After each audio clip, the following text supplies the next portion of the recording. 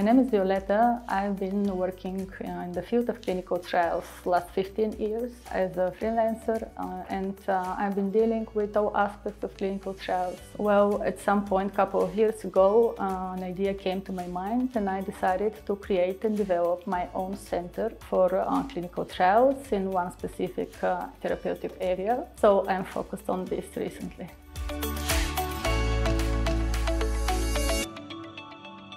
My personal opinion is that the health ecosystem in Bulgaria experiences a lack of resources and investments, and the Bulgarian government could invest a lot, but I think lack of information is the main point here, and therefore interest is lower.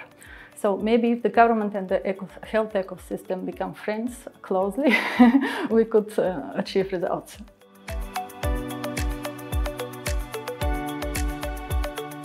The ecosystem could get in more interactions with, for example, medical universities or other kind of universities which are supported by the government. So I think that there is a lot to be discussed, and especially the government should invest in young people to attract them to return back to the country well educated and able to give all their mind and resources.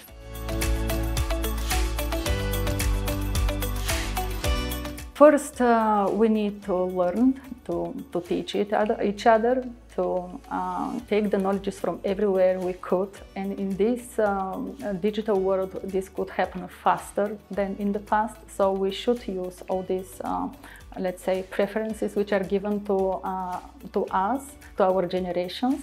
And in this manner, health ecosystem would give more and more opportunities to everybody in all aspects, in artificial intellect, in biotech, in medicine, in development, and everywhere you can imagine.